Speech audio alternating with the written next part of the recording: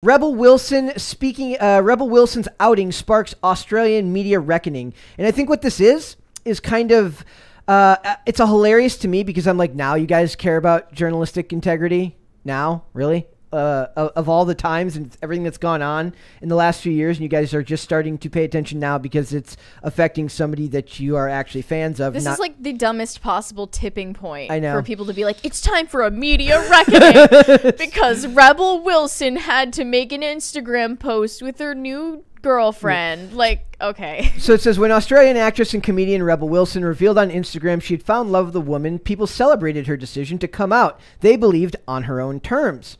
But in a gossip column published by the Sydney Morning Herald newspaper the next day, its writer disclosed he'd known about the news and given the actress 27 hours to respond before publishing.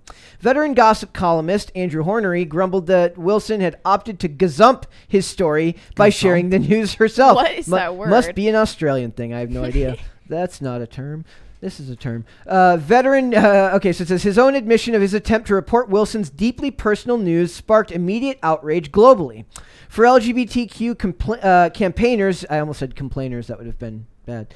It was a devastating turn. A good news story, a celebrity role model coming out, had been marred by a familiar old threat.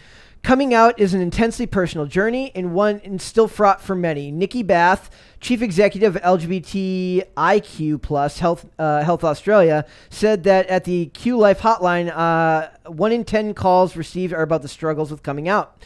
When we see someone publicly having to experience an experience of being forcibly outed in 2022, I think it throws up a lot in the air about where we are as a society with regards to people's privacy and people's own choices around what happens in their lives.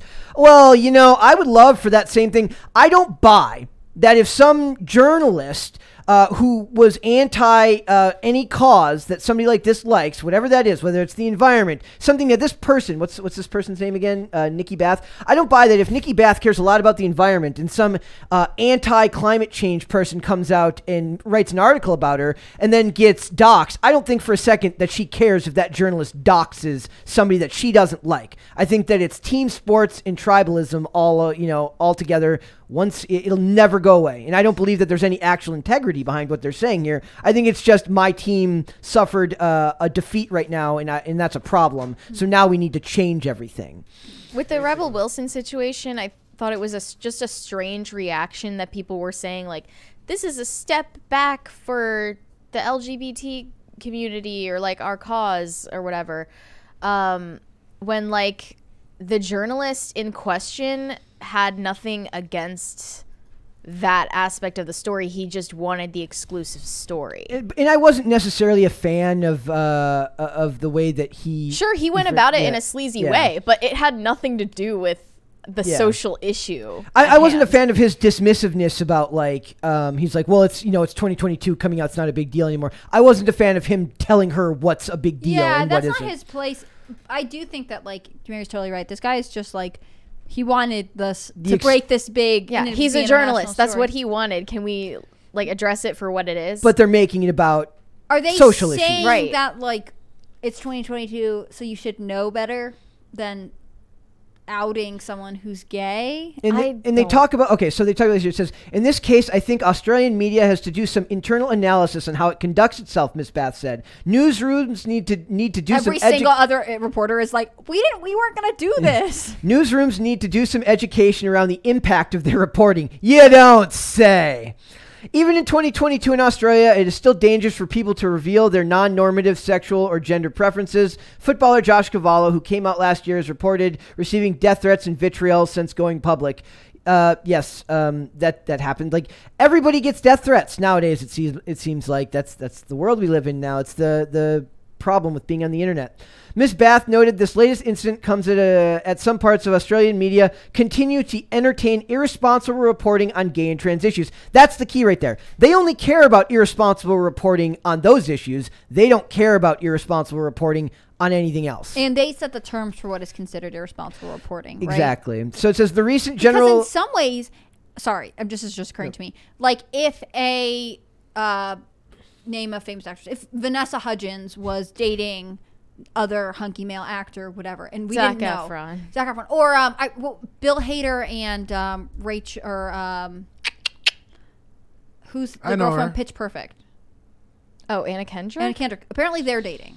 That's what I've Okay. heard. And someone was like, Gossip Mag, Anna Kendrick and what's his face are dating. Like, I get that Rebel Wilson is gay, but could we argue, devil's advocate here, that by outing Rebel Wilson as if they were just outing any other heterosexual couple, they're actually doing something totally normal. They've actually normalized gay relationships in the media. You're just like as a thought experiment here. Do you see what I'm saying? Yeah, Yeah. I do see Like, what your we're point actually is there. asking for It can more happen to you. privacy for gay actresses. Then famous give more people. privacy to all And I celebrities guess it's in their because relationships. she's not out, but also like, haven't we heard that we're in post-out culture? Like, you don't need to come out because it's so normal that like it could be any. You know what I'm We saying? are post out. Yep. Yeah. Right. So in that way, like they're asking for something. They're asking to be treated differently. They're not asking for Right. equitable treatment. It says the recent general election saw a disproportionate focus on often inaccurate claims about trans people in sport. In a debate drummed up by the previous conservative government, this has a harmful impact on young trans people, advocates said. They never tell you what is exactly harmful. They just tell you it's harmful. In the case of Rebel Wilson's outing, the newspaper has now issued 3 statements regarding in responding to the public anger. In his mea culpa on Monday, Hornery said that as a gay man, he was well aware of how deep... What? He's gay. I See, didn't know that. That's what I'm saying. Like, he's just outing. Like, he's like doxing us, not doxing, but he's like, you know, the way gossip columnists Yeah. do, like being like, this is the scoop. There was This not a person is dating single this one. thought put into I'm gonna like regress the culture like Yeah. at all. Yeah. And people are just reading into it too far and also not addressing the actual issue. Like, actually, what you're telling us is we have not progressed to the point where, like, this is considered outing as opposed to just revealing a celebrity couple that was keeping their relationship. So it says, as a gay man, he was well aware of how deeply discrimination hurts. The last thing I would ever want to do is inflict that pain on someone else. He was literally just doing his job and not thinking of it the way that they were. But I thinking guess of she it. and never. yes, his job is morally reprehensible. Yes. Yeah, but that's a different story. but that's this a isn't- different subject. So it says this is in turn where did I say this is in turn raised questions as to why he approached Wilson in the way he did, saying that he had several sources and enough detail to publish. Critics say that reflected a journalistic ego and abusive power encouraged in certain newsroom cultures, all newsroom cultures. Hey, whoa. Hey. Let me bring Chris Carr into this. Okay, okay. I want to go down to this part here about media ethics. So it says, to media ethics experts, however, it appeared that the black and white of the case, this is a black and white case of unethical journalism practice. This is a story that should not have seen the light of day, said Dr. Sasha Molotores. I'm sorry, I can't pronounce your name. That's a hard one. A law and ethics academic at the University of Technology, Sydney, who was a senior journalist at the Herald for nearly 2 decades. He characterized Mr. Shields' editorial deference as disingenuous. Hornery's email to Wilson showed clear intention to publish, he said. Tim Dwyer, a media ethics professor at the University of Sydney, also described Shields' defense as weak for such a Wild West privacy intrusion. He might call it a process, but in fact, it's an ethical decision that is not up for other people to make. In this case, they hold highly responsible positions. The experts pointed out that the editorial misjudgments in a culture which prioritizes scoops over ethical standards can flourish in an industry which remains largely self-regulated. These are all very true. Isn't that a good thing? Yeah. They also noted that there are 14 sets of standards that apply to journalists, but his own research shows few journalists know these codes comprehensively. When pressed, most said they relied on their own morals in guiding their work. Hey, Brett. Source? Exactly. Wait, isn't that a good thing that it's self-regulating? At least the expectation that it be self-regulating. Well, they want to punish you. They want to punish you Yeah. if you do something they don't like. In this What case, are you ashamed of? Yeah. Like, what are you, like, what's the big deal? Okay, so it says, in this case, experts said that main ethical principle clearly breached was that of privacy, that individuals are entitled to privacy unless newsrooms deem disclosure would serve the public interest. Who decides what is the public interest? One could argue, Mr. Hornery could make the argument that, look, young gay women or men need positive examples of successful people who are proud to come out and revealing this information would help them in being more prideful of who they are and be willing to come out. He could make that argument. Is it a good one? No, but that's his moral judgment. When it's that ambiguous, who's to say what that is? Well, and I think part of it is they're having this standard that we actually warp when we talk about like gossip columns, right? Yeah. Like does anyone actually need to know anything about celebrities? Like, is it in public also, interest? Like, if it's a rumor, you don't need to cite your sources on it. He's saying it's not a rumor, that he knew for sure. So, like, it's a little bit different than, like, if you were reporting on a rumor. But, like, what I would say is, like, just to contrast, like, the Ezra Miller stuff that's being reported is it's important. It's in the public interest. He was like, because if you have a 12-year-old, you need to know. You need to know if Ezra Miller is literally creeping up the street. You need to know whether they're there. He targets, it seems like, specifically teens that are interested in activism and who may or may not think that they are transgender, right?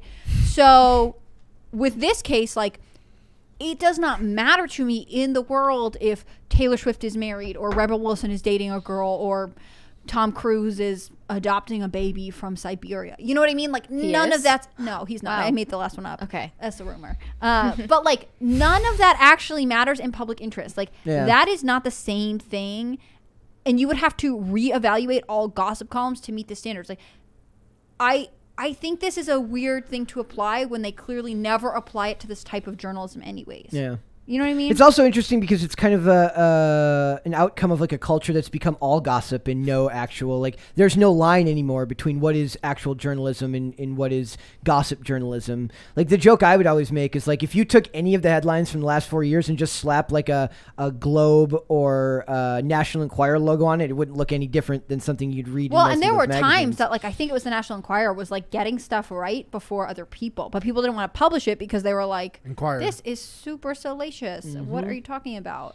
Like, I think it was like, I don't remember, some politician who had an affair and it became like a big deal. The Enquirer published it first. Like, Eric Swalwell, maybe. I can't remember who it was. So this is that doctor again. Says, personally, I've worked with editors and journalists who are extremely sensitive and aware, and others who had as much empathy as a cricket bat. He said, but What? newsrooms need to So actually newsrooms need to actually spend more time thinking about discussing, cultivating ethical practice. The problem is that if they're to apply this to anything else, they're going to have their own bias. And it's never going to be fairly applied both across the board. entertainers and the people who report on entertainers are bad people. That makes us bad people. They're like journalists, I mean, are like morally not, like, they're not our moral examples in society. I don't think we should look to journalists as like our moral leaders or like ethical role models. Unless they're Hannah Claire, of course. Yes. Yeah, I'm not saying... Well, obviously, I it wouldn't think- represent all journalists. I'm just saying, I think, like... Well, but I don't think that they're saying they have to be role models. I think that we, just the same way we'd hold a medical expert to a certain level of ethical standards. Like, we want everyone in our world to operate from an ethical perspective. But when it's a medical professional, that's about people's lives. And but like lots of defamation cases get filed against the New York Times because the things that they print have an impact on people's lives. Yeah. Okay, like all I'm saying, I mean, is life that or death. We want people to live by ethical standards, but we as a society have no understanding of what our general shared ethical practices are anymore. And it's going to take like a whole, in my opinion, like a cultural renaissance for us to mediate like what our values are as a society right now, because they have been so distorted that we don't even know if we're talking about the same thing. That's something we come back to pretty regularly, is that like we're just cultural. Yeah, and I don't want to keep saying that, and I'm like, you know, sounding the death knell of society, and I'm some kind of like the end of days is coming, Bible thumper. Yeah. But like, it's true, and it keeps coming up in pop culture. Yep. So it says right here, it says, how do we depict LGBTQIA? How do we depict various groups in our society in a way that doesn't reinforce inequities and doesn't make people more vulnerable and cause harm? What is harm?